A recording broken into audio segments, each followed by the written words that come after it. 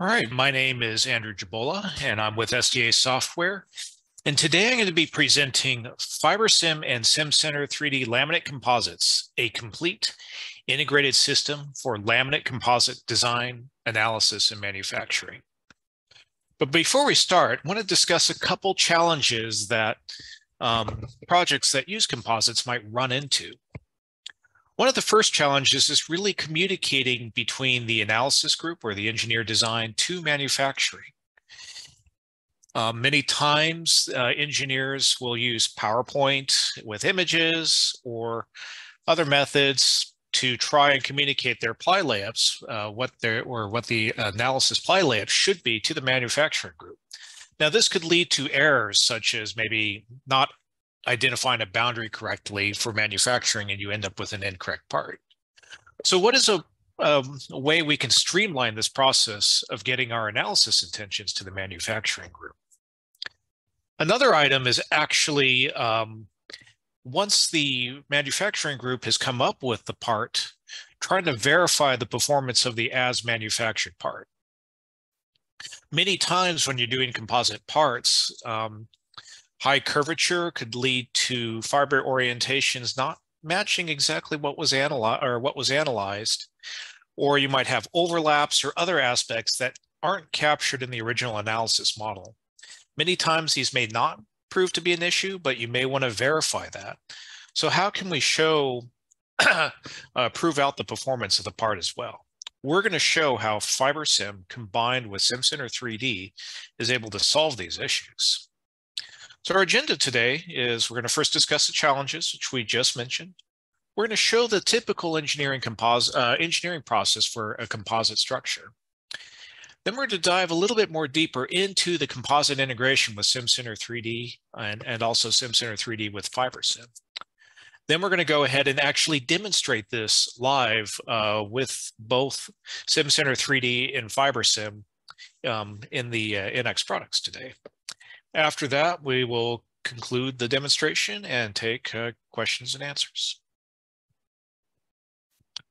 So first of all, let's discuss a typical engineering process, again, specifically for composite parts. Obviously, at the beginning of a program, we have preliminary design or definition where we're figuring out what the layups need to be, how thick or how many plies we need. Maybe we need to drive stiffness into certain areas. As we continue to mature in the design, we start doing more structural analysis and verification. We start going from typically very much a zone-based type methodology and end up coming up with detailed plies. As we continue this iterative loop in this section of the part, we go from a very preliminary design to the final manufactured part. Obviously, during this process, we want to make sure that we verify performance of the manufactured part. Once the engineering teams are satisfied with the design and we have a product that can be made and still meets our requirements, we begin the production side and end up with our manufacturing data set and end up with vehicle production. Now, the Siemens suite of tools provides lots of options for being able to tackle all phases of engineering, whether it's exploring the design space to creating the geometry, all of this while being managed as well internally. So here we have a couple of products we show here, such as Simcenter HEEDs for doing optimization and design exploration. We use NX CAD a lot for geometry design and also for tooling and many other of the design and manufacturing aspects. SyncroFit for assembly analysis. And all of this data is being managed in Teamcenter. But today, our focus is primarily in the composites design definition to performance validation range. And we're going to be highlighting the integration between Fibersim and Simcenter 3D. So one thing we want to mention is the composite integration within the Simcenter package. One of the beauties of Simcenter is that it's able to take design data or composite design data from a multitude of sources, such as Fibersim, obviously, also CATIA CPD and Simulate, just to name a couple. And from this, we're able to take this data and generate analysis models for a variety of solvers as well, such as ANSYS, LS-DYNA, Abacus, and of course our own solvers of SimCenter, Nastran, and SamSef. Now, one of the additional capabilities is obviously between SimCenter and Fibersim is the bidirectional capabilities between the products. We're able to take ply data from the analysis models, send it to Fibersim, and then we're able to take the manufactured data with the layups, angles, and everything else and send it back to SimCenter.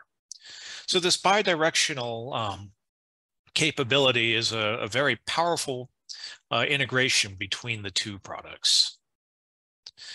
So here we're just kind of showing the process of being able to use both products concurrently. Early on, we might start off with a preliminary design, and you may have zones that identify different locations that we might be able to work with. The analyst will then be able to thicken up these zones and determine, an initial layups.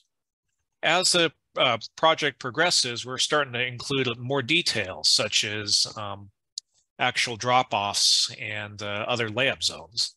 Eventually, you'll end up with a manufactured part, and you're able to, again, communicate this data back and forth between Fibersim and SimCenter.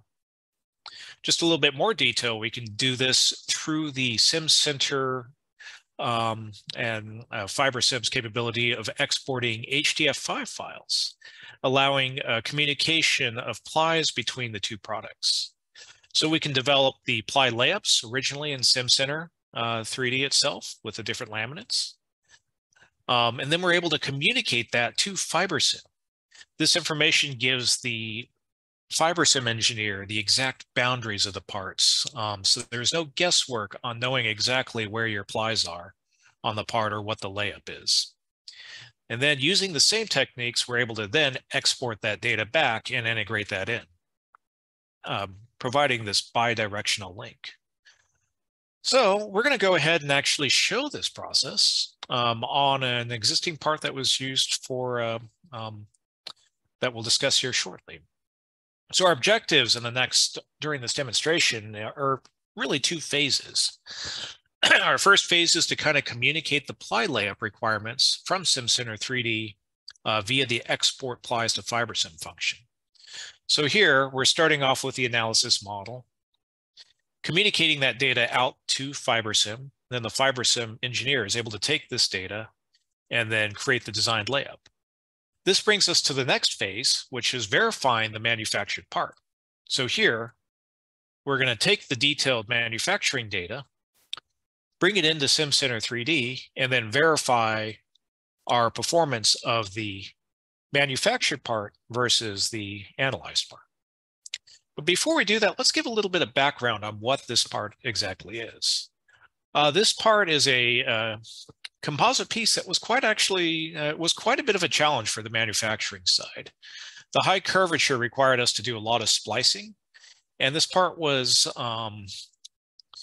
we were able to prove Fibersim's capabilities with this part. This part is a prototype filter wheel, also known as an element wheel, that was built during the pre-phase A studies for the Wide Field Infrared Survey Telescope, or now known as the Nancy Grace Roman Space Telescope program. This is a manufacturing demonstrator where we took a design, we analyzed it to meet requirements. The high amounts of curvature was actually needed to try and avoid a bunch of different light paths. And the composite nature was to try and reduce the CTE issues of deformation of this part. What we did with this part is we actually were able to produce the ply layups in Fibersim, therefore digitally creating our plies instead of spending many hours and wasted material trying to generate this data or actually generate these layups by hand. So we took what would have taken about 4 to 5 weeks of hand layup and reduced it to a single week of cutting out the plies. Fibersim was able to generate the flat patterns from the, and then we cut these out. And then we were also able to very quickly generate the laser tracking data for this and be able to actually produce this part very quickly, eliminating waste and increasing our efficiency in generating this part. On the right here is shown the complete parts. So we have 6 filters, and there's also 2 other optical locations as well that were used for different hardware. And so even though we didn't go past testing or really past manufacture for this part, this definitely proved some excellent capabilities with Fibersim. And today we're going to actually continue this process and actually show some of the analysis integration with Fibersim as well using this part. So now we're going to actually dive into here and show our process of going from the analysis model all the way to detailed ply development. So here we have is the actual analysis model that was used during the WFIRST program from a while back. Now this particular piece was actually used for the random vibration testing that was going to occur early on, but it's also proved very useful for demonstrating these processes with Fibersim. Now this part was already has the analytical layup developed. As an analyst, we have defined a couple different ply layups here. So for instance, we have here a 24 ply zone of different layups here. Here we have a 20 ply zone. And here we have a 16 ply zone. Now, typically, as analysts, if we were going to communicate this via the old methods, we would probably create a picture of different plots. Here we're going to just show the laminate zones and then have little arrows on a PowerPoint pointing this is 16 plies of quasi-ISO, this is 20 plies of quasi-ISO, and this is 24 plies of quasi-ISO. But instead, we're going to actually ensure a better communication path by exporting this data and sending it directly to Fibersim. So at this point, the analyst simply has to right-click on his layup and export plies to Fibersim. In the interest of time, I've already created this part, but here I would simply edit this file and send this over to Fibersim, and we'd be able to create this export. At this point, the analyst has communicated the data, and we'd send this file over to the Fibersim engineer.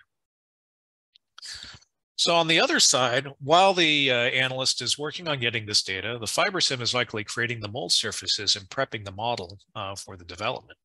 So here we have the actual final piece shown here from a CAD model standpoint. And here he would likely generate a mold that we're going to be laying up on. So this is actually the mold that was used for the manufacturing process. And then from this, we're going to actually choose an analytical surface for Fibersim. So at this point, I'm going to go to a clean part here and open Fibersim. Again, all of this is integrated within your CAD package, in this case NX, so that data remains attached directly to the model. Now, as the engineer, we've already defined a laminate that we're going to be laying up on, and a couple rosettes that we're going to work with here. So now the Fibersim designer is going to go ahead and import this data from SimCenter that we had just created earlier. So we'll go to Analysis Ply, CAE Exchange Format, select our file. We're going to do SC3D to Fibersim Export. And here we can actually view the analysis data and bring in our ply information. So what we have brought here is 24 plies, which is the top plies at the center here. We've created a couple temporary materials and rosettes. What we'll do is we'll go ahead and link this to information. There might be, or material information. There might be times that the analysis material data won't be the same as the Fibersim data. So we can then link this to our Fibersim data, which might have different parameters. We might be able to link we would link our rosettes. So perhaps in this case, we're just going to go ahead and link the first rosette and bring that in. And then here we actually have our plies themselves. Again, we have 24 plies. You can see that they have their layer IDs and orientations in the part here. And if we click through, you can see that our FIM data is actually being overlaid on the part. Now, there's lots of cleanup options in the part here. So we have the ability to refine curves, set as full body, import data, things like that. So we might go ahead, let's go ahead and project the curves. This ensures that we have them onto the actual laminate surface. And then we'll go ahead and import the data into the model. So this is actually bringing in a ply, analysis name ply 1024, layer 240 or step 240 with an orientation of 0 into the model. And so we can start doing this for a variety of the different plies in the model here. So here, again, I'll do the same steps, project curves, import data.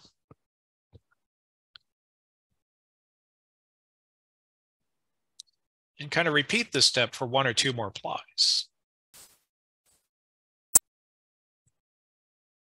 So project curves and import data once again. So from this, we're again bringing in the boundary information that was defined by the analyst, eliminating the guesswork that you might have from other forms of communication.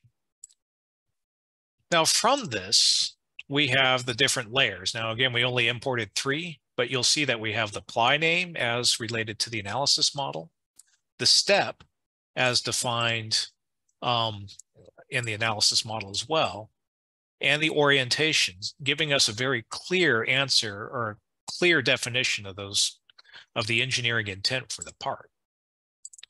Now the Fibersim analyst can go ahead and generate the ply, and then he'd proceed to go about actually starting to work on splicing and creating the manufactured part.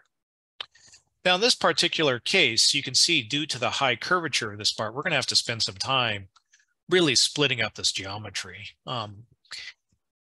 And in the interest of time, we're not going to actually show the process of working with the Fibersim manufacturing side.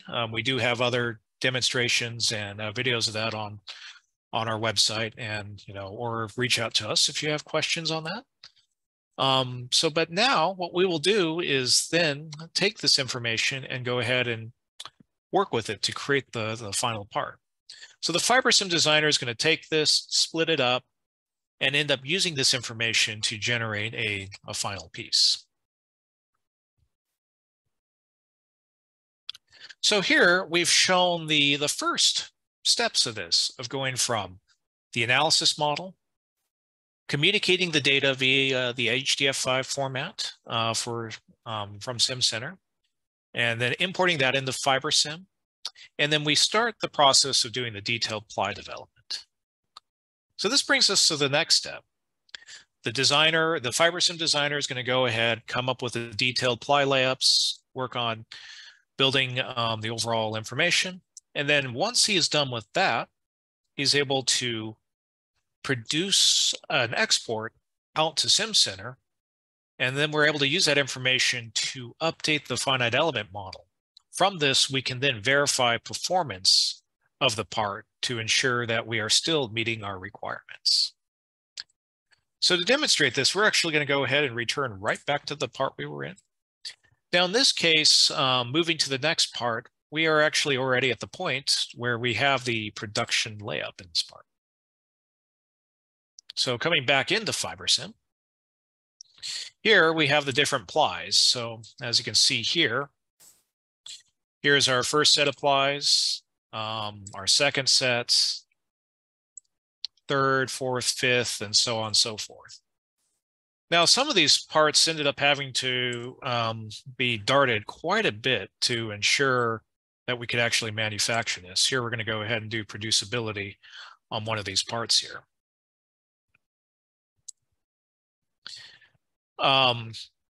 Now, one thing to note is we had specified during this design process, the designer wanted a radial rosette. So the idea is that we want the 0 direction to kind of propagate outward from here. But if we look at the ply itself, I can't remember which one I did. There we go. Ply 2, for instance, here, A-4, we notice that perhaps even though this is supposed to be let's review this, a 45 ply here. And if a radial rosette was coming across here, we might see that we might be deviating a little bit from this. This is probably closer to 40 or even 35 degrees. So sometimes, just again, due to the complex curvature of this part, we had to kind of accept that some of the plies may be a little bit off from each other in that respect.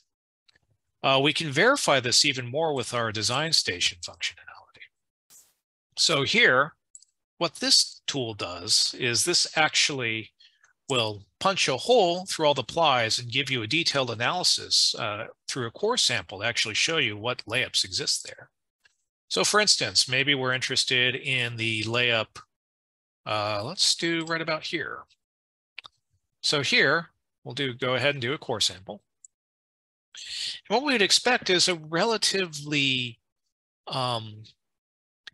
low error in the angles between each other. So here we have 24 plies as defined by the analyst. Again, we have about a proper percentage of 45s and 90s. But the one thing we notice here, the one thing we notice here as well, is that for the most part, these are relatively close to either 0, again, this is minus 180, and 45. So we're getting a relatively consistent ply layup. But this isn't so true in perhaps regions such as here. So again, we're going to go ahead and perform another core sample. And what this will do is, again, we're punching through and we're going to get the layup in that region. Now here we can see we have 16 plies. And what we're going to do is we're going to start off from our base ply with a 0 and measure the rest off that. So you can see here again, we have a relatively consistent number. But if we start looking at our plies, we can see 0, 58 degree, 25, and minus 15.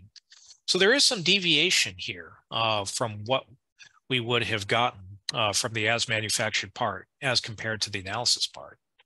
Now the question is how much does this actually impact the overall behavior of the part here? So we're going to be able to answer that and show that directly using these tools here. So at this point, the analyst is going to go, or sorry, the Fibersim designer is going to go ahead and he's going to make one quick adjustment. One thing we may need to do is we may need to adjust the resolution of the part. One of the nice things within Fibersim is that we can specify a cell size, and usually you want this to be pretty close to the part here. And so here we're just doing net producibility. If this resolution doesn't match the FEM, that could be an issue. You may not get a good export. After that, we're going to go ahead and export this data out back to SimCenter 3D. So from here, we'll go to Export, Analysis Ply, CAE Exchange Format. Now here we've already defined one of these groups, so we're just going to go ahead and edit this. So here we've defined what components we're going to use. So in this case, we have 280 flags or 280 plies that we're going to be exporting out of the part file. We're going to use the net boundary. Here are a couple other options we can play with if we need to. In this case, I just said use manufactured part. And here we specify the part and where we're going to go ahead and export. At this point, we could go ahead and click the export button. But in the interest of time, we've already exported this part. And what we see here is a report from the last time we exported this just 2 days ago. So we exported 280 plies. Here's a couple warning messages. You know, maybe if we were really concerned about verifying the part manufacturability, I might want to check ply 14-A-1 and 7-A-1 as well. But overall, this is a very clean export. So at this point, once we've exported the part, the Fibersim designer is ready to send this information back to the analyst. So the analyst is now going to take that HTF5 file and work with it into this part. So here, we're back to the analysis model, and we're now ready to update this part. One thing I want to illustrate here just to show is that when this part was originally analyzed, we specified just simply a very similar orientation to the radial rosette that we had earlier. We were simply just radiating out from the center here.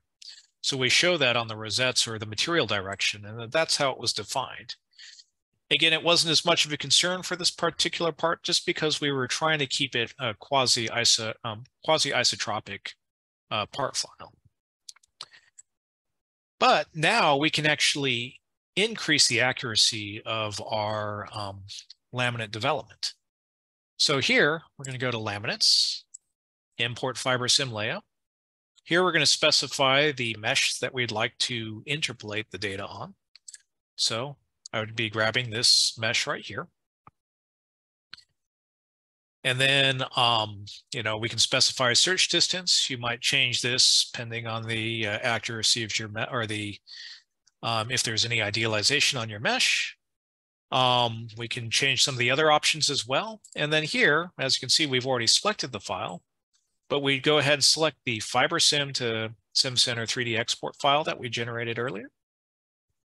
In this case, we're not going to import materials because we are wanting to use our analysis material data instead of the Fibersim data. And we'd go ahead and import this into our model. So at this point, I would click OK. But again, in the interest of time, we've actually already done this import and have a Fibersim layup here. So as soon as we have an import into the model, we're going to get something that looks like this. I'm going to go, we do have polygon and geometry shown. Here, we can actually see our different ply flags illustrated in the part. So if we start scrolling through, you'll see the names of the different flags that we've imported. And you can see these locations actually interpolated on the part as well. So we're just scrolling through here. One thing we may want to do as an analyst is we'll probably want to go ahead and make sure that the material is actually using our analysis data. So this PPG 3K value was pulled from our Fibersim database, but now we can go ahead and change this back to our analytical database. We'll go ahead and hit OK. Actually, before I do that, I'll go ahead and show that we have our thicknesses from our Fibersim data, as well as, again, our different plies. And again, we have 280 flags, just to make sure that we're matching what we have in Fibersim. At this point, we're ready to actually create all the zones of the property. Now, when we hit compute zones, what this is actually doing in the background is creating all the PComp properties that would be identified for the plate model here. And all these different areas have the different thicknesses of the parts, the different angles, and any fiber deviations for the layup. In cases of where we have ply overlaps, which is typical for a lot of other aerospace products, you would actually see those overlaps placed in the FIM. So you would actually be capturing the actual drop-offs instead of the analytical ply drops that are usually not modeled on more preliminary design FIMs. So once we have computed these zones, what you're going to actually see is quite a number of PComp zones generated in this part. I think what we'll see is somewhere around, 9,500 zones that were generated in this process, or 9,200. So each one of these are actually different PComp cards inside this part. So just to help view this a little bit better, we will go ahead and change the color display back to collector. And now what we can do is we can actually verify how this interpolation occurred. Now, the first thing I typically do upon an import is I will plot the thickness contour of the part. What this is showing is the actual thicknesses of the plies. And what we see is we have a very good import of a fairly clean 24 ply, 20 ply, and 16 ply zones. Now, again, if you do this with other aerospace parts where you typically have overlaps, you're actually going to see those overlaps and ply drop-offs from the manufacturer data in the part. One very good verification that your Fibersim export came through properly. The other thing we can do is we can actually take a look at the actual layups and fiber orientations. So here, let's go ahead and find a little bit more interesting of a ply. Let's do this guy right here. So I can actually right-click and view fiber orientations on the part. So again, this is the data from the Fibersim model for this particular ply. So again, using a radial rosette, this is probably a 45-degree ply. We can see how here we're matching relatively close to the 45-degree angle. But when we come up here, this is probably closer to 40 or even 30 degrees just because of the layup of how this part was laid up across this piece. So now we're actually capturing that data in the model as opposed to not capturing it and assuming that the analysis model is the correct way only. Another thing we can do is actually verify this and kind of view the laminate in certain regions. So, I might click here. Let's do ply sketcher. Again, we have 16 plies, but you can see here our angles, if we were to subtract 5 from here, aren't exactly 0, 45, 45, 0. So as we click through the part, you can see how these angles change throughout and how we might see some of these fiber deviations in the overall structure. So again, the reason we're doing this is to capture data such as ply drapability and any overlaps in the part, and then we can actually use this to verify our performance as opposed to taking a guess analytically. So at this point, as an analyst, we're ready to actually perform the final steps of performance verification of this part. So for this particular model, there's two metrics that we're interested in. First of all, we are interested in the modes of the part. We want to see if there's any stiffness changes between the parts. So we ran a solution 103 eigenvalue analysis here. The other thing we are interested in is thermal distortion. Do the parts behave similarly? Or if they don't, how far off from each other are they? So here we've actually done a thermal analysis from room temperature down to 170 Kelvin to essentially shrink this part during the analysis process. And what we're going to do is we're going to take a look at the translation of this particular optical element and see what the differences are. So in the interest of time, I've already run these analyses. So what we're going to do here is actually show side by side the information in the model. So here we're going to go ahead and set up a second view and bring in the two modes of the part. And at this point, we will go ahead and synchronize these two views here with a model.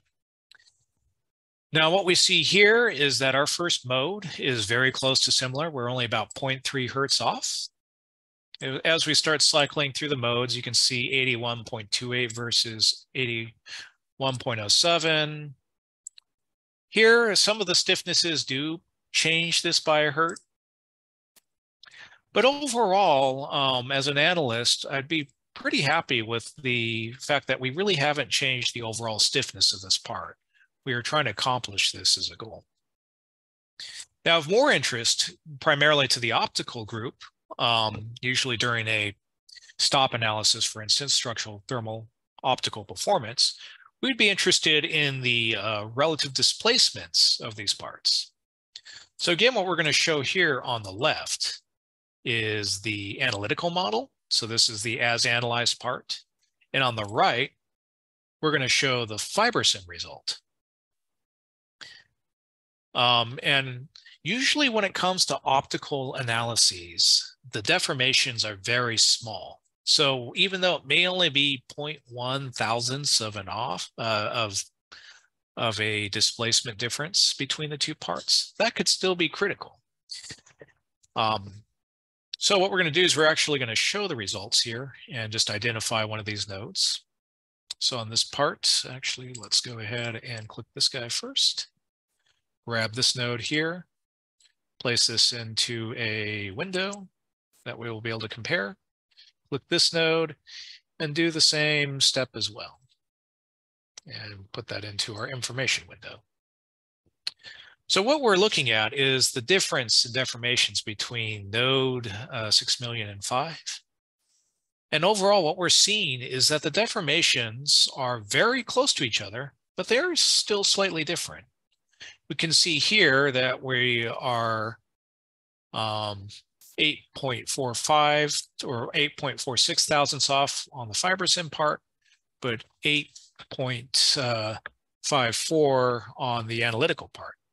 Now, again, most likely this would probably still show a positive performance. At this point, as an analyst, we'd be sending this data to our thermal engineer or to our optical group to verify these deformations are still good for that optical element. But sometimes these small numbers can make a difference. And, perhaps at this point, if we do find issues, we could spend some time tuning that between the Fibersim layup and our analysis model and going through the iterative process of communicating back and forth to ensure that we still achieve our performance requirements. So what we have seen here, though, is throughout this whole process is the following. So we've shown now during this demo how we've gone from taking our analysis model, exporting this data via the SimCenter 3D export applies to Fibersim.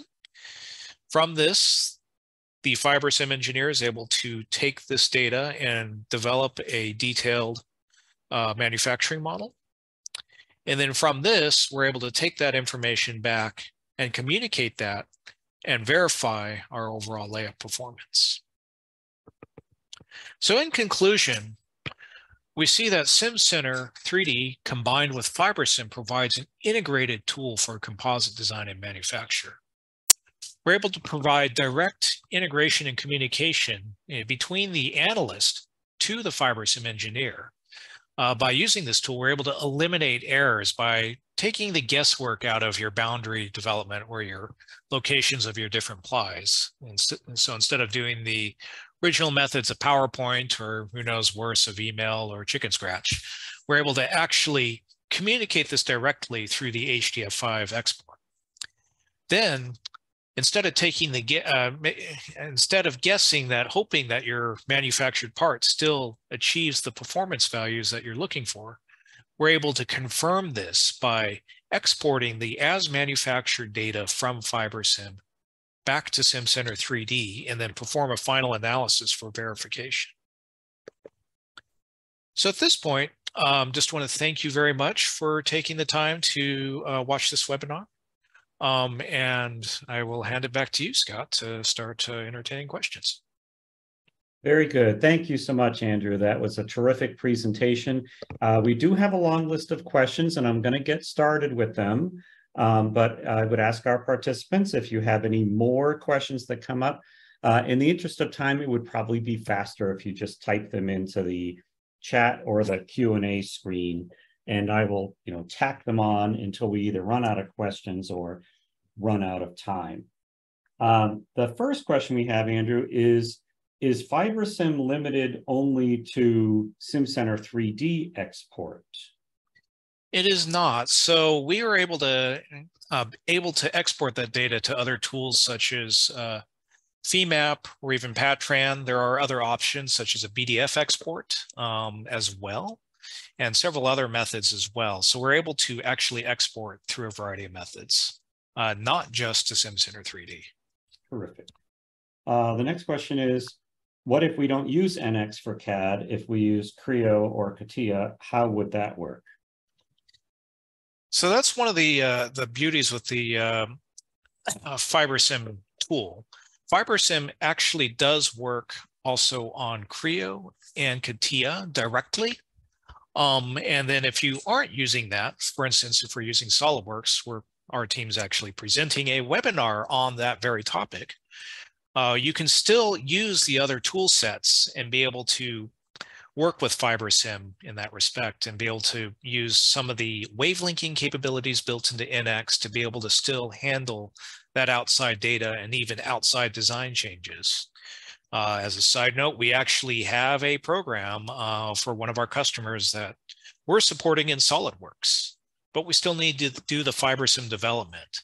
And so we actually use this exact technique to ensure that we're still able to make producible parts, even though we are not in the NX CAD product. So a follow-on question is, so you're saying that I could use a different CAD system like Creo or CATIA or SolidWorks, but still use SimCenter 3D for the analytical portion if I wanted to? That is correct. One of the beauties on the analysis side, I guess I was mentioning the Fibersim side earlier, is that SimCenter 3D is I guess, a pre and post neutral to both solvers and different CAD systems. So again, one of the capabilities of being able to deal with the geometry idealization, for instance, that's a challenge. You can use the wave linking within essentially the SimCenter 3D product to be able to bring in design changes from your other systems and integrate that into your analysis model, and then save yourself some of the time that may have been spent on having to manually regenerate your new FIM for every single design change. Terrific. Next question. Does analysis geometry have to perfectly match the layup surface data for the bidirectional transfer to work? It does not, although your accuracy will be a lot better, especially for the as manufactured part. There have been times that I may have removed a fillet or something of that sort. And then what you do is you increase the search distance from your manufactured layup. Now, again, this could be an issue of some of the accuracy. I've seen cases where it doesn't always match up. So it's usually better to set up your mesh to be able to match perfectly, especially if you're usually using it during the final phase of that analysis process for that manufactured part verification. But this case here with this FIM actually, this FIM actually had been slightly different for a previous run, and I had done a very similar method of interpolating that data onto the old mesh. So using the search distance, you're able to still work with that even if it's not exactly a perfect match. Gotcha. The last question is, how else, meaning apparently besides this bidirectional transfer with analysis, etc., but how else does Fibersim assist with the manufacturing process? So one of the things we didn't really highlight in this particular video, or sorry, particular presentation, was actually a lot of the manufacturing capabilities of Fibersim. We do have other webinars that really discuss this in detail, showing that. Actually, if you go back a while back, you'll even see one for this particular part that I did, I think it was 8 years ago. But from Fibersim, in addition to verifying the ply drapability, ensuring that we're able to actually produce this ply and lay it up, we can generate the flat patterns. Again, as mentioned earlier, for this manufacturing tech demo for NASA, we were really able to reduce the time for manufacture by checking the producibility, actually getting plies that were able to lay up on the part. And that was a difficult with this high curvature part. And then we're able to verify that, produce the flat patterns. From that flat pattern data, we can send that out to a ply cutter. I would love to say that we use that at NASA, but we were a little bit more simple, and we're able to just use the patterns and cut them out by hand for this particular piece. But also we're able to produce other data, such as the laser tracker data, for instance. In the previous couple images ago, you may have seen a green line around one of the plies. That data was actually produced. I was able to get that out of Fibersim and have it on the laser tracker projecting data within 20 minutes of that information. Also, we're able to produce, for other cases, the manufacturing ply book data. So being able to produce the communication documents after you finally come up with a verified part. And so being able to produce the ply books, produce any other data as well. There's a lot of other capabilities that we have demonstrated in other webinars. And again, if you have any specific needs, definitely feel free to reach out to us to ask those questions on the manufacturing side.